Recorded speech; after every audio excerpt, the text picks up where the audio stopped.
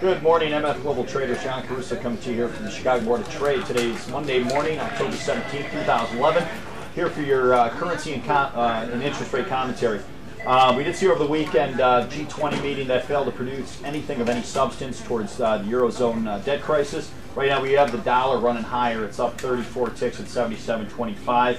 All eyes are on Europe this week. There is another Greek austerity vote coming out this week, and you also have the EU and the IMF finalizing plans for the Eurozone rescue, their debt crisis, the rescue plan. Right now the euro is down 100 ticks right now, 137.70.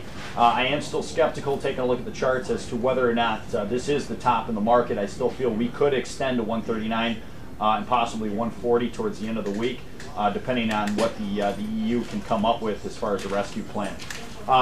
I will say this, however, the Commitment of Traders report from last week is showing that the non-reportable net short position in the euro has hit a new record high.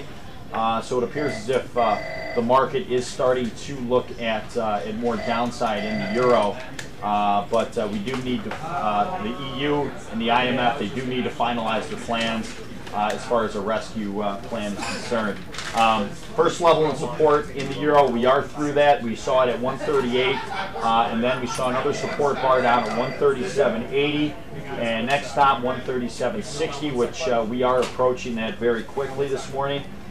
Switching over to the Japanese yen, we're catching a little bit of a bid right now. It's up 20 ticks at 129.82. I still am predominantly bearish this market. I feel that the next big move will be to the downside in the Japanese yen, and that was further backed by the Bank of Japan minutes last week, where they did make comments stating that further action towards helping their or forcing their currency lower could come into play here in the near term. So I still am predominantly bearish the Japanese yen. I have a downside target at 126. I don't feel we're going to see any significant breakout to the upside, but for the most part, we're going to trade in a range here for the next several sessions.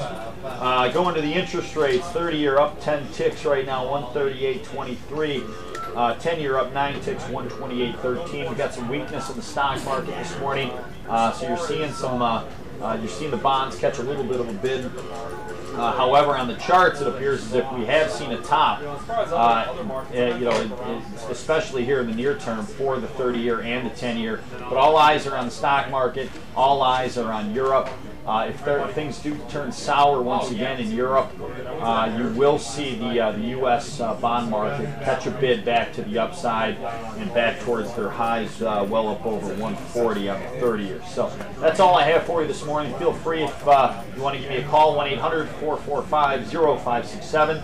And remember, trading futures and options carries risk. It may not be suitable for all investors.